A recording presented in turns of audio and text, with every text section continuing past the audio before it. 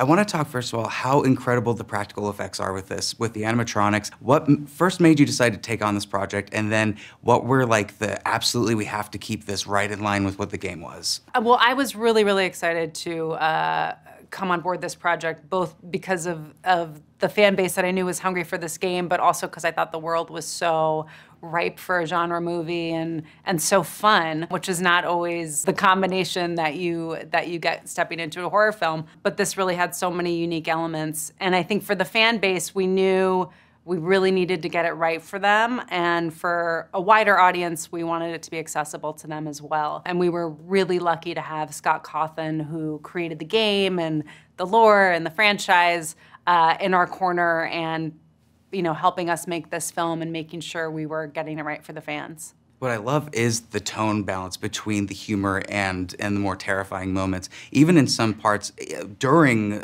like a murder scene, you're laughing along with maybe an animatronic has an eye twitch at a certain point that just looks out of place. How did you strike that balance? It's a great question. You know, I think every scene was its own alchemy of things, but like you said, sometimes it was just the subtlety of a little animatronic movement that would make all the difference. And I think we were just trying to incorporate as much personality into every scare. And by personality, I'm really referring to the animatronics and the uniqueness that is Five Nights at Freddy's, and making sure that we cultivated the humor alongside the scares. With the games, they don't explain a lot. It's a lot of kind of you're exploring as you're going, and you get snippets of story. How did it feel actually being able to bring in a fully fleshed out story and how you would continue it? To me, as a filmmaker, that's always the thing I'm looking for is, you know, characters that have depth and nuance and great story arcs. And so we were just trying to, you know, of course, make that for this film as well, plus all of the amazing lore and franchise elements that, you know, we had to bring in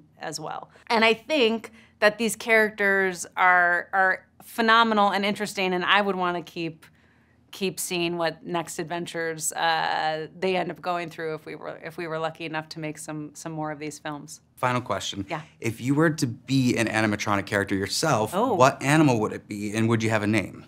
Oh my gosh, that is a great question. I'm gonna go with koala, and I might need a little bit more time to think of the name. That's the name itself. Koala, I think that's right. Walla, Jawala for short. It was a pleasure meeting you. Pleasure meeting you too.